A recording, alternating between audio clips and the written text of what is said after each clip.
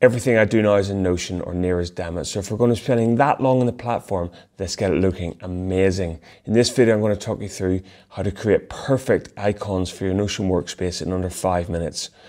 Welcome to Notion for Teachers. I'm Andrew. Hit subscribe and the bell icon and you'll be notified when I'm dropping new videos every single week. So let's jump straight into Notion now and have a look at what icons are and how we can create them to be perfect for our pages. So here we are on my today's lessons workspace, and this smiley face is the icon for this page. We'll see that also this icon, if we have as our icon, represents that page both on the browser tabs up very top left of my screen, but also just anywhere else in my Notion workspace. If I go back up to the lesson grid, we can see that today's lessons page has the icon there as the icon to represent that page. So the icon that we choose here, you'll see that. So you'll see the icon that we choose here elsewhere in your workspace.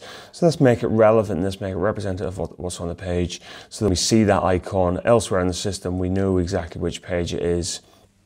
And we therefore want to make it look as beautiful, as cool as we possibly can. So we're going to do that today, okay? At the moment, it's almost the default smiley face icon that will come on a Notion page. I'm going to go and create something a lot better than that. All right, so I will jump into the Noun Project, which I'll be linking to in the description of this video. And in the Noun Project, they have over 3 million icons, okay? And I'm just going to jump in there. I'm going to click today.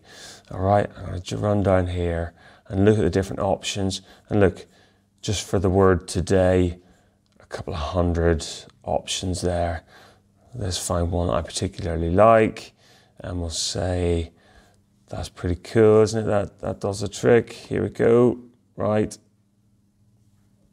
And yep, that's good for me.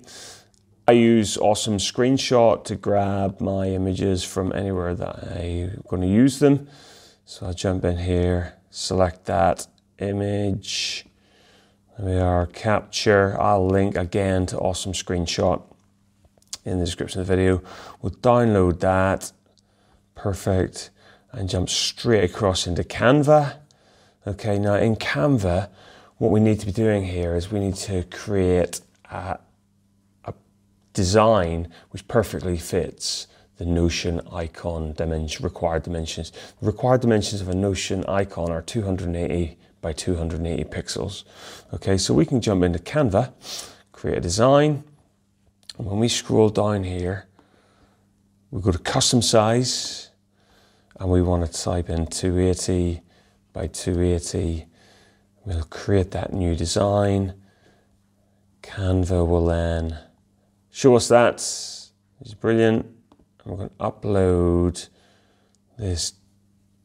Oh, so I need to download my calendar icon and then jump into Canva, and then we're going to upload the calendar icon that I've just selected.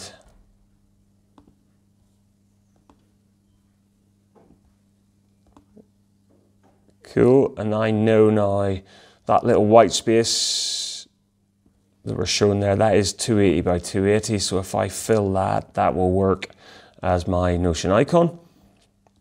I just want to centralize it a bit. Okay, now, so that would in theory do. Now the issue, let's do it, if we take that image as it currently is, okay, and we download that, very quickly download it, okay, so straightforward really once you've got the knack of it. So I've downloaded that image from Canva. I'm going to choose my downloaded image, which is this one. It's dropped in there. Look, you've got an icon, it's okay, it's not amazing, could be better. At the moment we can see this white outline behind the icon image. So let's jump back into Canva, and there's a few things we can do now. We'll click on the image that we dropped in from elsewhere on the web. We'll click Edit Image, we go to Background Remover. Okay, now I think this background remover is a premium premium feature in Canva. Thoroughly recommend Canva Premium if you're doing lots of this stuff and you want to design your workspace to look really, really great. You can produce teaching resources on it, you can produce images, you can produce one-page or revision guides, make it all look super attractive. It's very, very functional, very, very easy to use. So there I've removed that background image. I've removed the background. Okay, so there I've removed the background from my, my image in Canva. Now if I come in here and I scroll down and hit download, I want it to be a ping, I want it to be a transparent background, which again is a premium feature in Canva. Okay, thoroughly recommend Canva Premium. Hit download.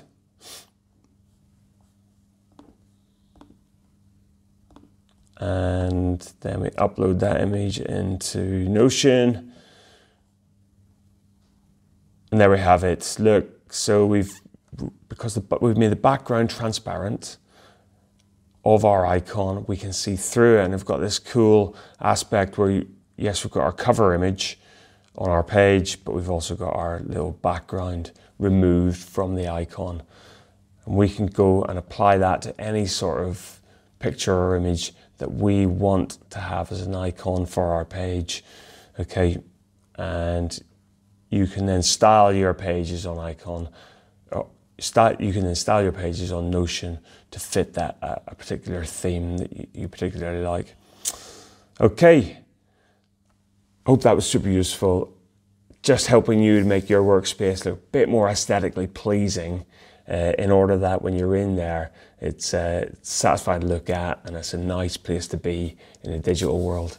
You've been watching Notion for Teachers. I'm Andrew. Hit subscribe and the bell icon and you'll be notified when I'm dropping new videos every single week. Thank you so much for watching and I will see you again soon.